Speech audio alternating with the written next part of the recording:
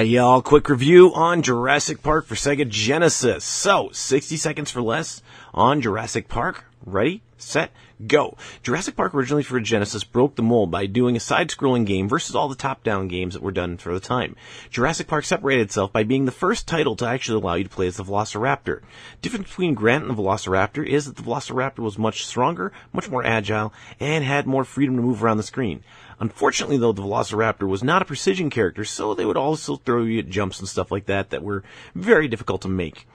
As far as Grant goes, he'd get an arsenal of weapons. You could only use one gun at a time, and it was a pain in the butt because Grant was frail. He could easily be picked up by a pterodactyl, chomped by a T-Rex, or any other animal there could just tear you apart with relative ease. So it sucked playing as Grant, but hey, if you wanted a hard mode, there you go. Morally speaking, you got violence against dinosaurs, violence against humans, and of course gun usage, weapon usage, stuff like that. If you have any issues with those, you may want your kids to playing.